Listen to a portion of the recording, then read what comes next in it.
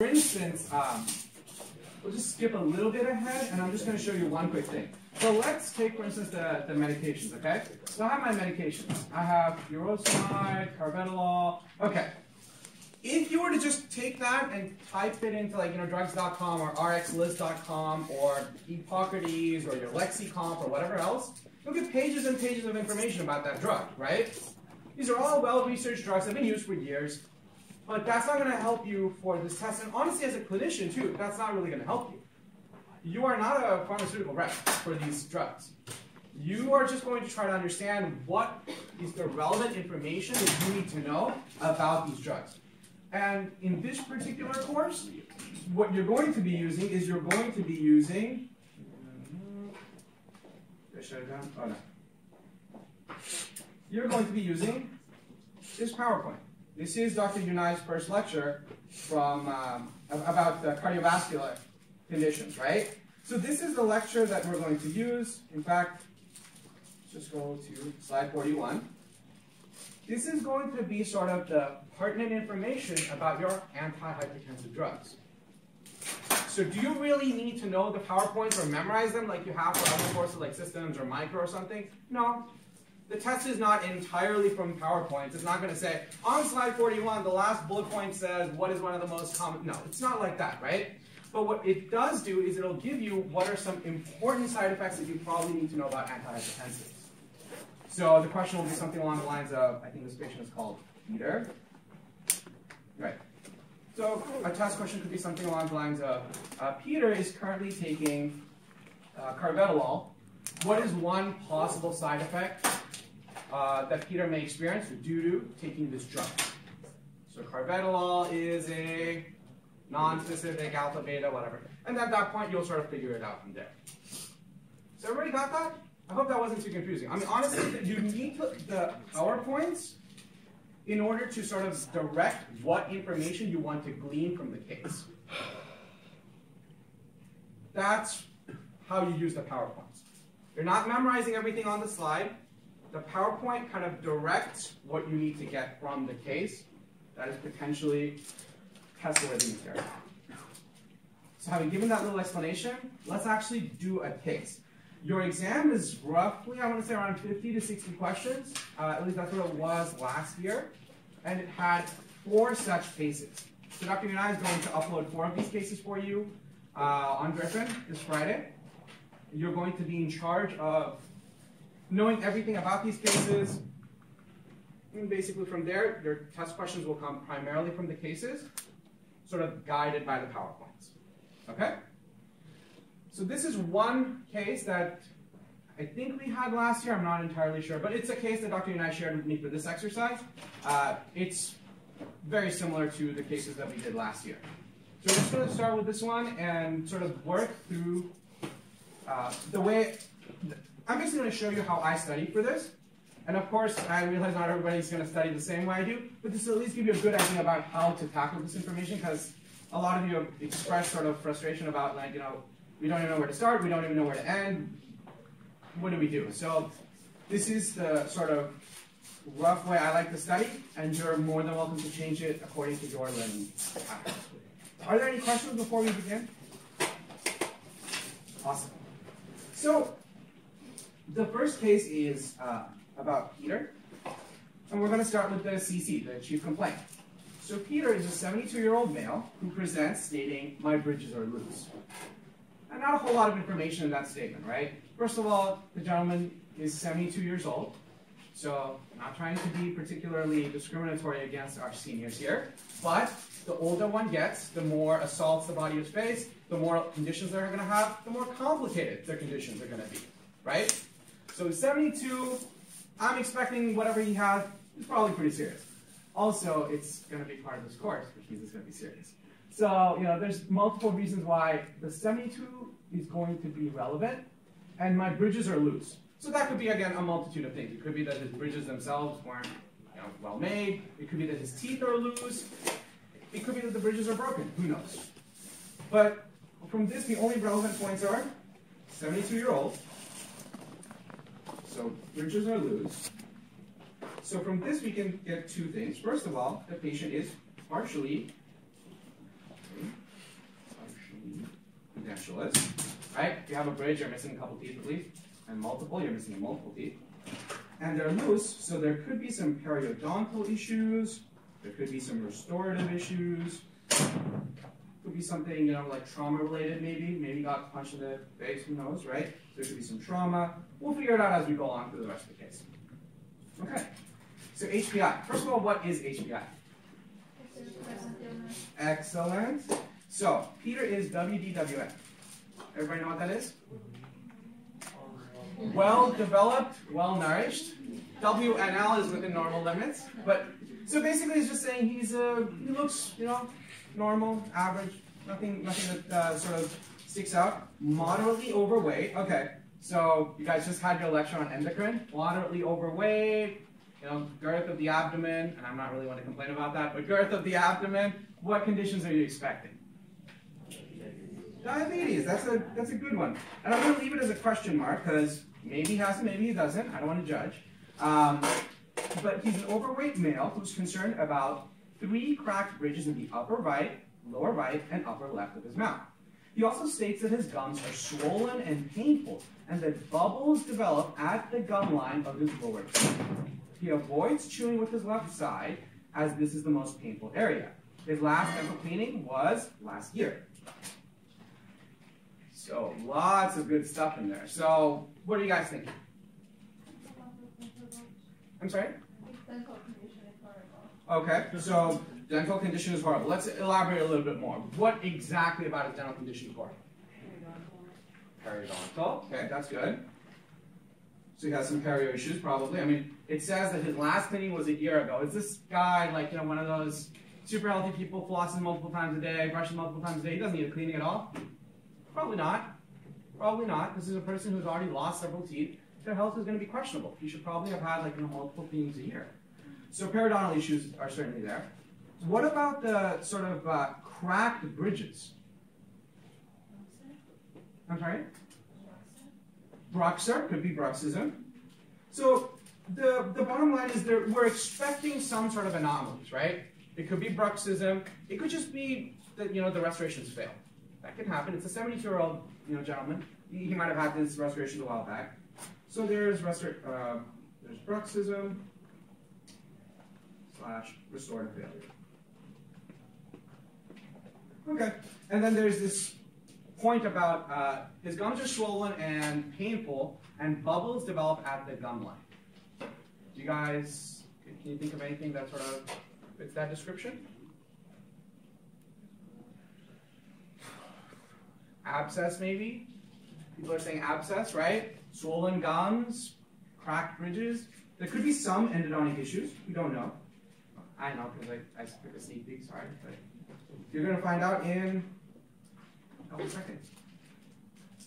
So this is this patient's full mouth series, okay? This is also given to you in the case. I just put it as a separate image because I'm presenting it to you. I figured you'd appreciate how I get a little blown out. So right now, we're not looking for caries. We're just looking for major issues. So if I see severe bone loss, maybe fractures, you know, anything like that. So you guys see anything on these two PAs of the posteriors? That's this one and this one. This guy and this guy. I don't really see a whole lot, honestly. So let's move to the anteriors. So stop me if you see anything. Okay, I see the bridges, right? See the bridges right here, eye wings. There's a little bit of resorption on the bridges, but nothing particularly serious. Obviously, it tells us that his bridges are cracked, so that's relevant, but that's nothing too huge. Ooh. Oh, I don't think anybody has that. Right. So that right there. What is that? It's a root fracture. What's that? That's, at the very least, right now it's just a radiograph. I can say it's a PARL, right? It's a periapical radiolucency. So this patient definitely has some issues going on. What about this right here? Another one.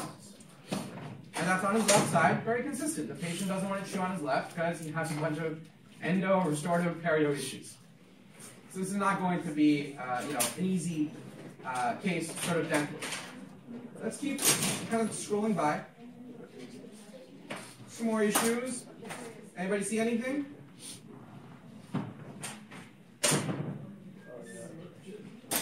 Right here. There's a huge perio defect right there, right? So there's some perio issues, there's some endo issues. The main point of all of this so far is just to kind of gauge where the patient is dentally. So on a scale of, say, good, bad, poor, excellent, where is this patient, dentally speaking? Poor. Yeah, pretty poor. He's in a lot of pain, that's why he's here. So let's look at all the systemic issues so that we can actually see how we're going to deal with his dental treatment, okay? So now we're getting into the main portion that relates to this course, which is all the medical side of things. Okay, so PMH. What is PMH? Past medical history. Past medical history. Okay, so there's going to be some good stuff here. HTN. Hypertension. Hypertension. That's going to be a huge one. So I'm just going to put that down first. We'll elaborate on it later.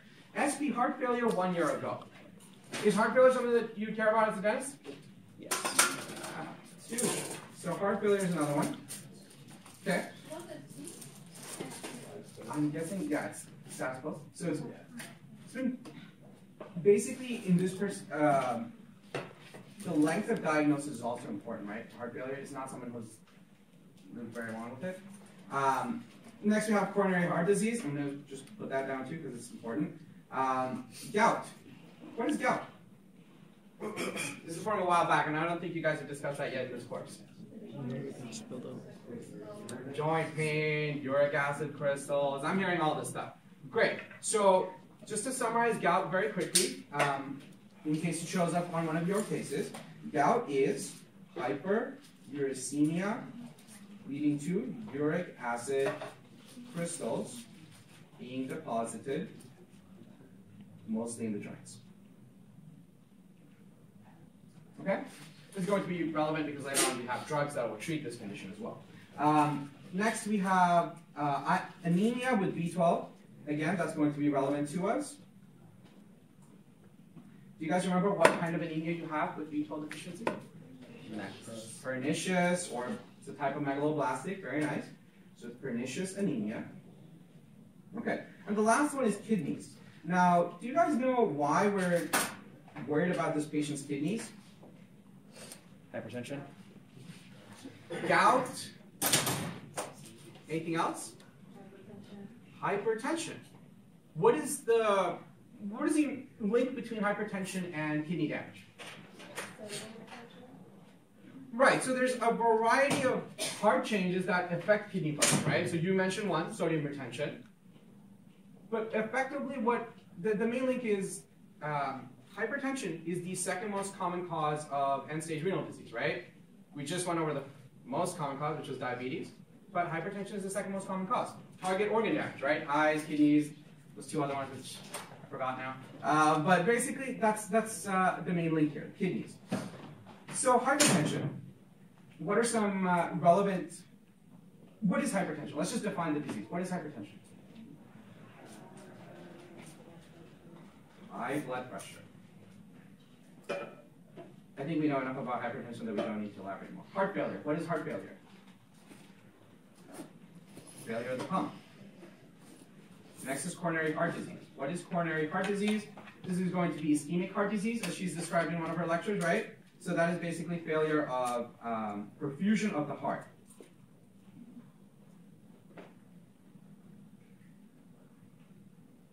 And then the last one is kidneys. So what we're worried about with kidneys is going to be drug interactions. Primarily excretion of drugs is going to be inhibited. And of course, it can be a cause of death eventually. So past hospitalizations. Now we have appendectomy 40 years ago. Do you think that's relevant? No. 40 years ago, appendectomy. What would we as dentists be doing in his gut, right? So we're gonna leave that one alone. Inguinal hernia 4 years ago. So what is inguinal hernia? What's a hernia in general?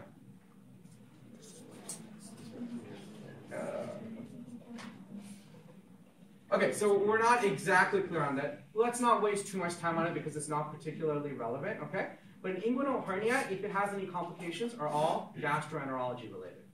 So it's all going to be related to the gut. Again, not really my primary concern, so I'm going to skip that one.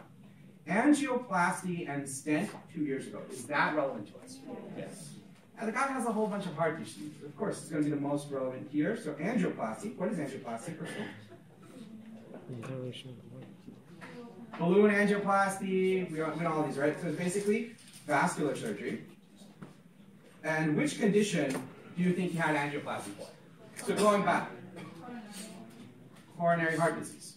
Okay? So this is the sort of way you want to link up the information from past and from each of these categories. Okay, the next is going to be stent. So first of all, something that we need to know about stents. How many different types of stents do we generally use? Anybody remember? Okay, but there are certain stents for which we have to do a certain kind of drug. You guys know what I'm getting at here pretty clumsily?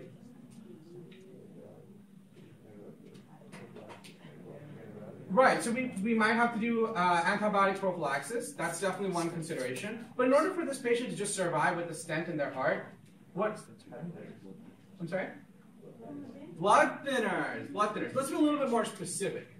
Because there's multiple types of blood thinners, right? There's the antiplatelet agents, there's the anticoagulation agents. Which ones are we going to use?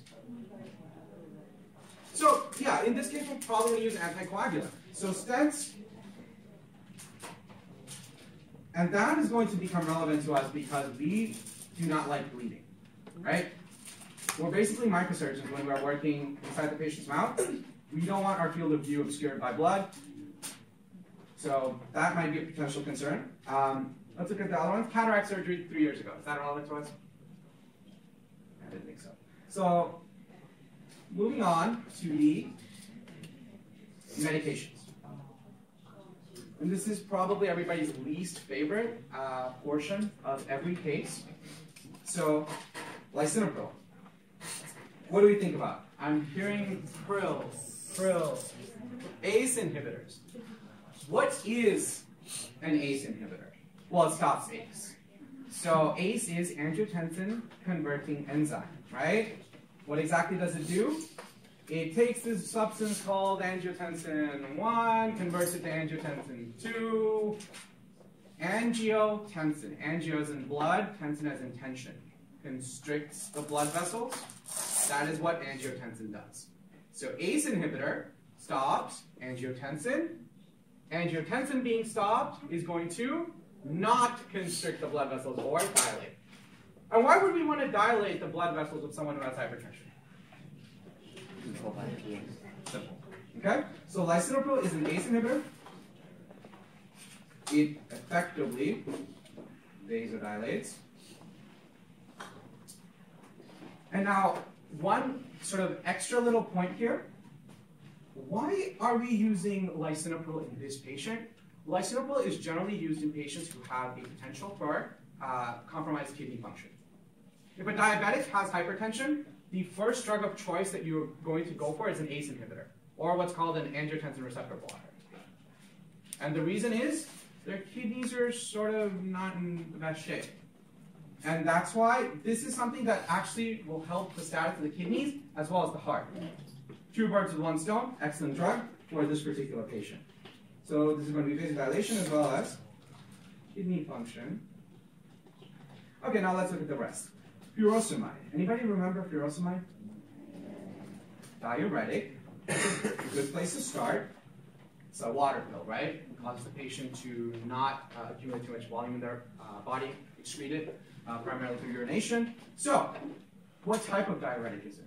Loop. Loop diuretic. Very nice. You guys remember your systems 1. So it's a loop diuretic, and the loop diuretic primarily works through sodium, potassium, chlorine. It stops, this sodium, potassium, chlorine co-transporter in the loop of Henle. So the important things to remember about furosemide is it is a diuretic. Is that good or bad for the kidneys? And of course, the other part is furosemide is a sulfa drug, technically. Not a sulfa antibiotic, but it's a sulfa drug. So potential for allergies. I'm mentioning this because this is not yet something that you guys have covered. Okay, so I'm just sort of giving you a preview of some of the important points that you will get in the future. But things that you have covered, I'm kind of leading you to it as opposed to just stating it. Let's deal with carvedilol. What is carvedilol? All immediately should introduce or should bring ideas about beta blockers or some sort of anticholinergic, right? So carvedilol is actually a pretty unique drug. It is a non-specific alpha and beta blocker. Okay? So again, it works primarily by reducing automaticity, all that good stuff from System 1. You can look it up if you like. My point here is going to be that there's 3 drugs, at least, that we're using for its hypertension. So it's going to be controlled or uncontrolled. So let's recap this. If I have a patient who's on 1 drug, that means that 1 drug alone is enough for this patient, right? Do you guys know where I'm going with this? Right, 1 drug is not enough, 2 is not enough. We are using 3 different classes of antihypertensives. Therefore, this is a patient who's pretty compromised. His hypertensive status is fairly bad, so this is going to be one of those multi-drug treatment regimen, right? The condition is pretty bad as far as hypertension. And why is that relevant? That's the reason why he has heart failure, right? Isn't uncontrolled hypertension one of the things that leads into heart failure?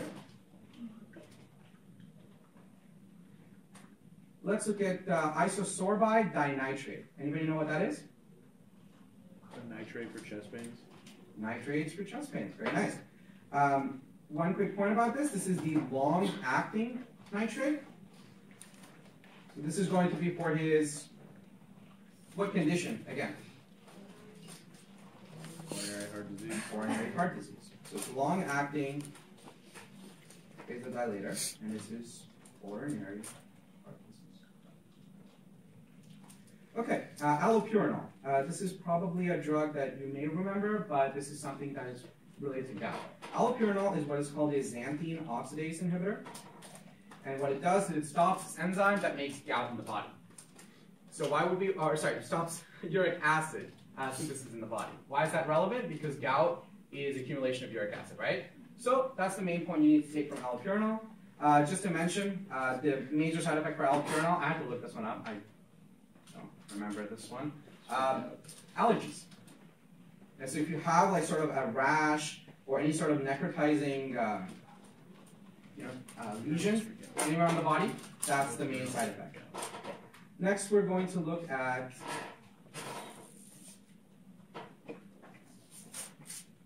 Coumadin.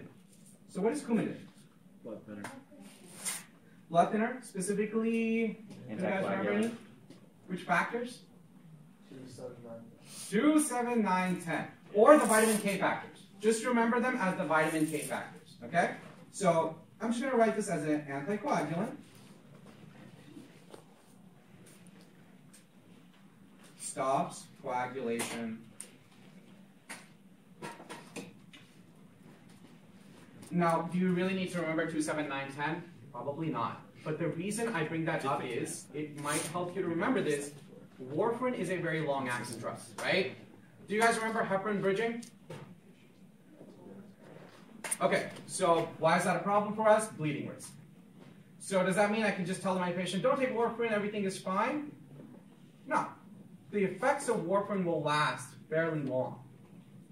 So this is why you have to do what's called heparin bridging. You wait until warfarin is effectively removed from the body, and in the meantime, you give them a drug called heparin, which is another anticoagulant, works slightly differently, but same general effect. And you use that on a short-term basis as a blood thinner, as we're continually calling these anticoagulants, okay? So the main issue with this is bleeding risk. And it's hard to time sort of emergency treatment.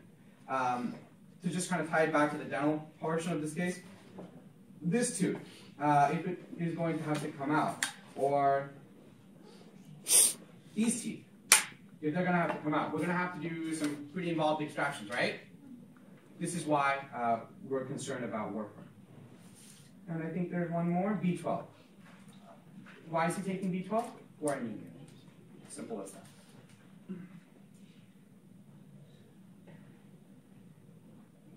By the way, Coumadin, I'm sorry, I forgot to mention this. Why is he taking it? It's because he has a stent, probably a drug-eluting stent, right?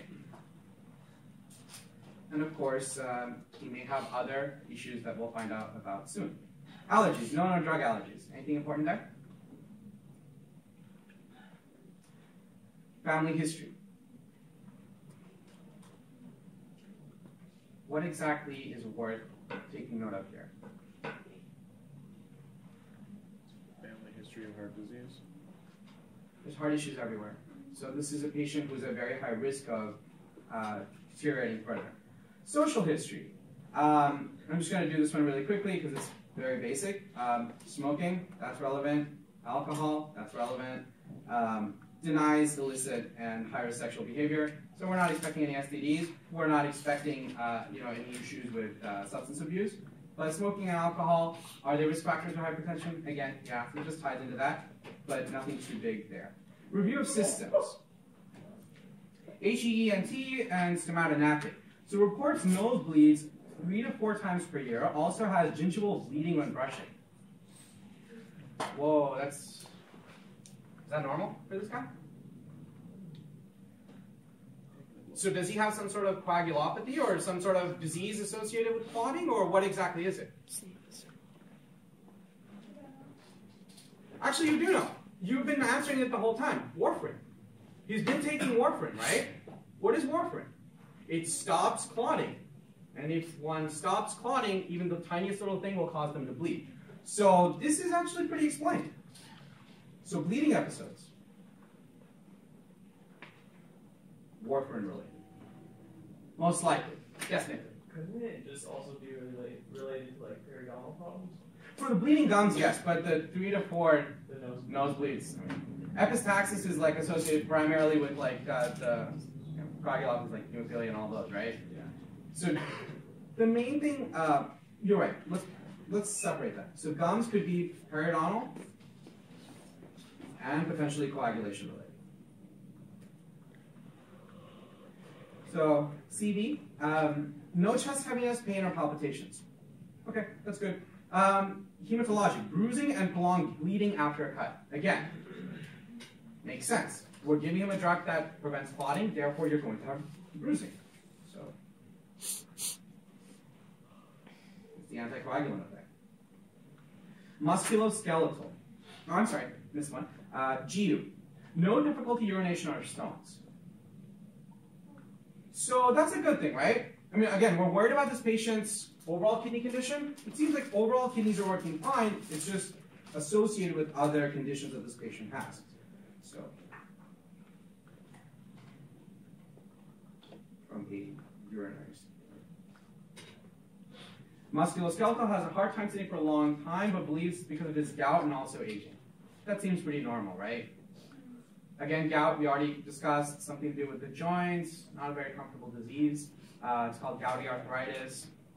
It's fine. It's understandable. Vital signs. So based on his blood pressure, where does he stand?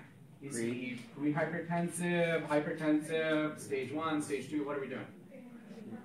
So he is right now pre-hypertensive after he is on 3 different drugs.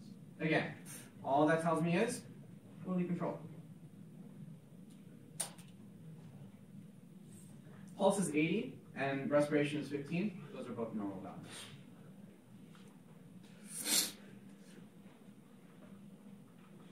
Okay, physical exam finding. Bilateral edema on ankles, puffy hands and fingers. Oral exam is significant for dry mouth, draining fistula. Okay, bilateral edema of ankles, puffiness of the hand and fingers. Right side heart failure? Heart failure. And somebody said right-sided heart failure. Thank you. Absolutely. It's right-sided heart failure. This is from the peripheral edema, sort of volume accumulation, right?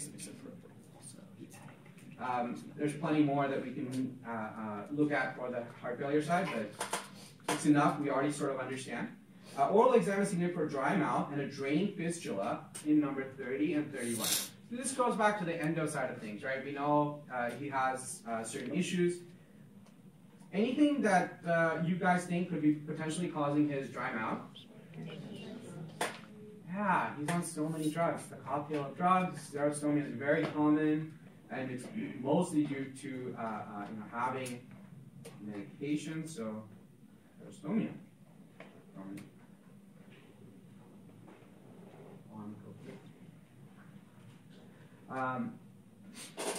He has generalized attrition, moderate mobility, and most of his posterior natural teeth. Listen. Sorry, from what you remember, would she ask questions like what specific things cause xerostomia, or is it more like, Good question. There are certain categories that are known to cause more severe xerostomia than others, right? Anti-seizure, probably the best one to go to anytime you are worried about xerostomia. But I think every drug, pretty much, has some kind of minor GI symptom, right? Like diarrhea, or like bloating, or it can have some sort of minor dental symptom, like xerostomia. Those kinds of side effects are good to know, but they're not the highest yield information. And this is because they're not all that pertinent or relevant, because there's a million different things that can cause that. What you should know is for each of these drugs, the major side effects, or the ones that she's highlighted in class, and I'll go over that in just a minute. He has generalized attrition, moderate mobility. Okay, all of that sounds good for our sort of graduation requirements, because he's going to need RPDs and endo and perio and all that stuff. But in all honesty, as far as his medical management is concerned, what are the dental implications towards this patient's medical management? That's my question. What sort of problems do you see when he needs a bunch of extractions? That's some bleeding. And he's not going to clot. Periodontal and restorative. Any sort of problems that we see with this? Restorative should immediately ring a bell somewhere in there. I'm sorry? Xerostomia, so that means he's going to have a high restorative need. And what's the first thing that you... Local. Okay, what's specifically in local? Epi. Right. Anytime we're going to have to do restorative dentistry, I mean, unless it's like a very sort of cosmetic veneer, you're going to have to use local anesthetic. And you're preferably going to want to use local anesthetic with epinephrine. You guys remember the rule? How many carpules of... Good. If not, what is the other local that you can use? Mepivacaine. Mepivacaine, 3% mepivacaine, no epinephrine, excellent for hypertensive patients. And for application of partial dentures, any problem that you see with that? Not really. At least I don't. There could be one, but it's nothing that immediately jumps out at me from the medical side of things. Okay, and we're almost done, by the way, with the case. So let's look at labs. Medical consultation with an internist reveals a diagnosis of atrial fibrillation. You guys remember atrial fibrillation? What is it? It's a fluttering of the right atria at like 300 beats per minute. It's like that. That's atrial flutter, and that's a very close, very good explanation of atrial flutter. And atrial fibrillation is pretty much the same. The beats per minute can be as high, but it can also be a little bit lower. The basic idea is that the heart muscle is supposed to sort of coordinate and squeeze the blood into the ventricles, right? From the atria to ventricles.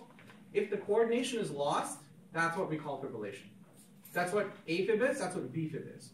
So when ventricles fibrillate, that's where you bust out the paddles and clear and shock the patient, because we want to basically reset the muscle activity, and hopefully it restarts in a coordinated fashion to pump blood. So in the case of atrial fibrillation, the heart is kind of sitting still in the atria because it's not coordinated, right? What could that potentially lead to? Anytime the blood is sort of kept still, what happens to the blood? Stasis, clotting. This guy's not clotting though. Why is that? So you want to always keep connecting these back to the conditions the patient has. You want to keep... Why would he have atrial fibrillation, by the way? Hypertensive, long time, recently got diagnosed with heart failure. Is it any surprise that his heart muscle is giving out? No. Let's look at the next finding. Echo findings are remarkable for enlarged left ventricular chamber size. Okay. What does that indicate? Larger chamber and also abnormal wall motion and estimated ejection fraction of 40%. Hypertension leading to heart failure. So basically this entire thing that we just read is basically HTN leading to HF. Problem. All kinds of problems. First of all, you have AFib. And you also have the ventricular ejection issue. Do you guys remember what the rough range of ejection fractions is? Yeah. And let's look at this guy, 40%. That's why he's in heart failure. Me. And now this is the second least favorite portion of every case that you're going to ever have to work up, the lab values. So generally, Dr. Yana on the test, by the way, will give you these cases printed out. In case you've forgotten, the portion that I highlighted is this patient's actual value. This is normal range. Okay? So let's just do a quick run. WBC. First of all, what is WBC? If it's low, the patient is... If it's low, patient is immune compromised, right? They don't have enough white blood cells. If there's way too much, what do you expect? Leukemia, lymphoma, autoimmune, something, right? In this case, is it normal or abnormal? Normal. Good. Red blood cells. Anemia. Low. Okay, low. And anemia, right? So, RBC, anemia related. Next is going to be hemoglobin. What about hemoglobin? Is it high or low? Slightly low, but definitely low. And again, that makes sense, right? Anemia related. So HB, low. That's anemia related. Okay, next we have the MCV. Do you guys remember what MCV or MCHC are? I'm sorry, I did skip the hematocrit. Is the hematocrit normal or low? Same reason, right? Okay, low, anemia. MCV, MCHC. These are interesting ones. You don't really need to commit these to memory, I suppose, but it's a very useful thing to know. MCV is called the mean corpuscular volume. It's the volume of each red blood cell. In megaloblastic or pernicious anemia, you expect your red blood cells to be larger, right? In microcytic anemias, you expect them to be smaller. This is Systems 5. It's probably been a while, but in this case, is it normal or is it abnormal? 94. So it's on the higher end, but it's still within the normal range. He has anemia. We already know it. Okay? It's generally used for the diagnosis of what type of anemia, if that was not given to you. We already know the type of anemia. Not so relevant here, but interesting to know. MCHC is the mean corpuscular hemoglobin content. It's the amount of hemoglobin. Is it normal or is it... Yeah, it's normal. And that actually makes sense. If you remember the specific values for pernicious anemia, this pattern fits it perfectly. Platelets. Oh, wow. Okay, and why is that? Why does he have platelet issues?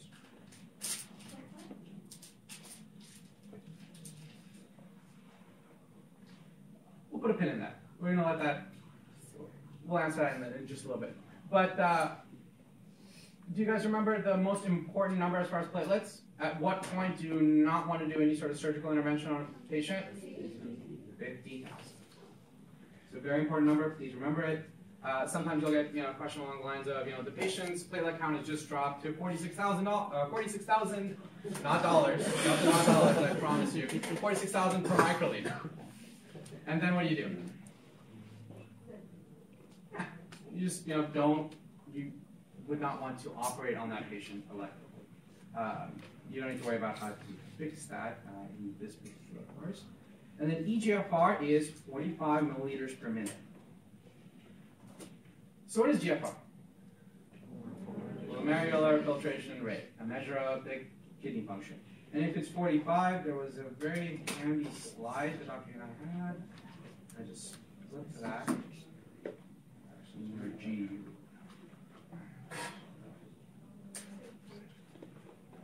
There we go. So where does he stand on this particular So from this I have GFR is 45K. Sorry, 45. No. Therefore, it's moderate loss. So at this point, we've effectively worked up the case. I have all the pertinent information that I want from this case at a first pass. Now what I'm going to do is anything on here that I do not know or anything on here that I want to further understand, I'm going to go to either the web, I'm going to go back to my PowerPoints from Systems 1, I'm going to go back to, I don't know, whatever review books you guys use for boards, and you're going to supplement this information. If you don't know enough about ACE inhibitors, for instance, you don't know when they're used, what exactly they do, go back and review that. If you don't know what furosemide is, go back and review that. Okay? If you forgot sort of like, the thing about stents, right? Forgot about the stents and the valves and when you have to do antibiotic prophylaxis, go back and review that. And this is sort of where the PowerPoints come in very handy because generally they have those review slides right at the end, which have most of this information. So maybe not this particular part, but this kind of goes over fibrillation, anticoagulants. Remember the INR? Different people, I'll tell you different values for INR, but just know the range for target INR before you do large surgical procedures. More about AFib, all these points. So this is where you want to go back to your, you want to go back to your review slides in the PowerPoint. One last thing is when you're thinking about dental implications, if you haven't memorized them, or if you're trying to look up which side effects are going to be the most relevant to your exam, then I'm going to go back to this one. So this is the dental implications, and pretty soon I'm going to have side effects. Xerostomia, taste alteration. Is this particular patient that we were talking about right now. He had carvedilol, which is an adrenergic blocker. He had furosemide, which is a diuretic. So we expect xerostomia, taste alteration. We expect glycanoid reaction, right? This is sort of how they both tie together. The case you work up independently almost, just trying to, scan it for any pertinent information, make a list of that pertinent information, then jump back to the PowerPoint, jump back to your review material, and sort of put it all together. It doesn't take that long. Believe me when I say that. Right now, I started 4:30 now? No, it's like 3:35. It really doesn't take that long to just scan a case for all the pertinent information. Yes, it's going to take you several hours to go back and review all of these things, but this is the way that you want to do it. And please don't mind me saying this, but a very popular way of studying for this course is let's split up the case. Valentina, you do the medications, hospitalizations, and allergies for this patient. Quinn, why don't you do the PMH, HPI, and CC, and I'll do the rest. Okay, and then we'll all meet break. That's not a very good strategy because the test, the patients, the cases, you don't get to split up and delegate. So it's really, I'm not just saying that, I'm not preaching from the soapbox here. It's literally something that, it's a very common mistake that's made. Please don't make that. Don't try to split up this case. You'll get 4 of these, by the way. So don't say, let's pick 20 people, 5 people work on each case. Okay, we'll meet back with this giant document of 50 pages, has all the slides and all the information. And then, we're just gonna put it all together and then we'll read that and we'll be good. Because that was one of the major areas that, my class, we missed out. And that was the real reason why this exam was so challenging. Okay? As you saw, just scanning the case doesn't take very long. Reviewing that information does take a long time. And you want to do this preferably this weekend because your test is next Friday. So you have all of next week if you need to ask somebody, Dr. Unai or one of the other lecturers about any questions you may have. Carly. Is the same name 4 cases on the exam that should be asked Oh, yeah. questions about? So this case that I just did, let's pretend for a second this is on your exam. Not. But if you pretend for a second this is on your exam, she will send you this document without all the red stuff that I just typed in. Okay? She expects you to do the same sort of thing. Scan the case for information, go review anything that you're missing or anything that you need clarification on, and then she will give you a printed out version of this case on your exam. So you don't have to remember his name, his age, what his problems are, what his drugs are. I mean, you need to remember what they do. You need to remember how you're going to treat the problems. You need to remember those diseases and how they work. But you don't really need to remember Peter's a 72-year-old and, oh, which bridges did he have? You are. No, that part is all given to you because you will have the case printed out. Does that make sense? You don't have to remember the details of the case. You just need to remember the portions of the case that you would like to study. And again, if I was going to study for this course, by the way, in preparation for this little mini presentation, I requested the lectures that you guys were presented so far. I went back to last year's lectures for the remainder of the portion that shows up on your midterm. I went through the PowerPoints myself, which is why I can literally flip back to this one and just say, oh, ischemic heart disease. Okay. Somewhere in here she talks about the different types of nitrates. There we go. Short-acting, long-acting. Right? So this is the way you want to be. You want to read those PowerPoints and be sort of, very familiar with them. And when you get the case, you can immediately flip back to the PowerPoint and say, oh, he's taking isosorbide dinitrate instead of nitroglycerin. Excellent. In terms of answering a question. Oh, I'm sorry. We didn't talk about that one second. My apologies.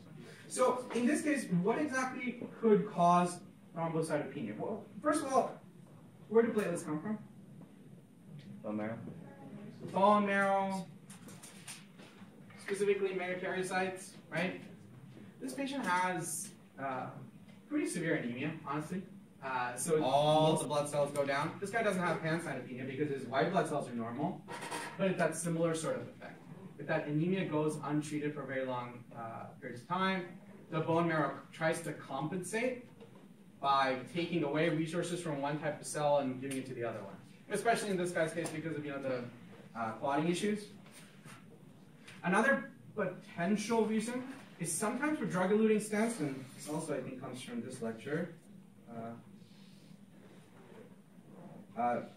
One of the most common types of pharmacotherapy for drug-eluting stents are actually antiplatelet agents, like clopidogrel, all those ones, right? So it could be sort of a remnant of that. Oh, there we go.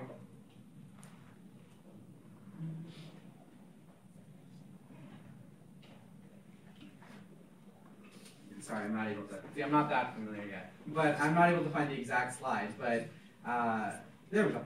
Antiplatelet agents. So you could have certain antiplatelet agents that could be contributing to that this patient has a history of using. So there's potential multiple causes for it. So that effectively sums up how you should tackle this course material. Please look at the cases, scan for information. That's basically all I did here today in about 40-ish minutes. Once you've scanned it, you need to go back and review the material for yourself. And I highly, highly advise you to not split up the cases.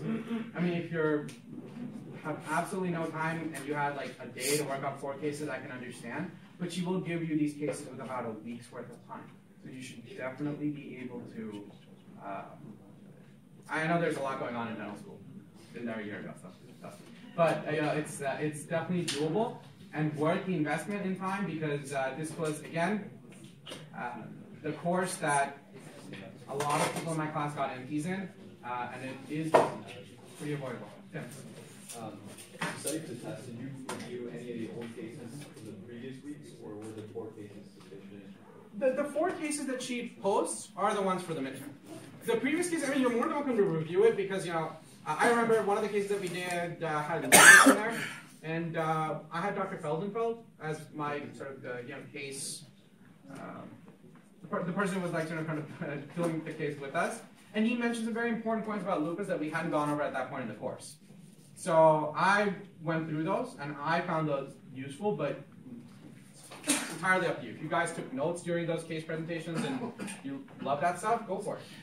But the most important things are going through the 4 cases she posts up, and the PowerPoints and other reference materials. And if you guys really want to know, by the way, for the drugs, personal opinion, RxList and drugs.com and Hippocrates are just fine. They have plenty of information and go over all the major side effects. But if you want to, you can always use your lexicon if you already purchased them and you want to flip through a book instead of a website. Any other questions? Edwin, did you have one? Anybody else? It's really not that bad if approached in a systematic fashion. But again, if you sort of delegate, if you sort of split up, you'll learn to help. If you guys have any more questions, please feel free to come up or send me an email. Thank you very much for your time.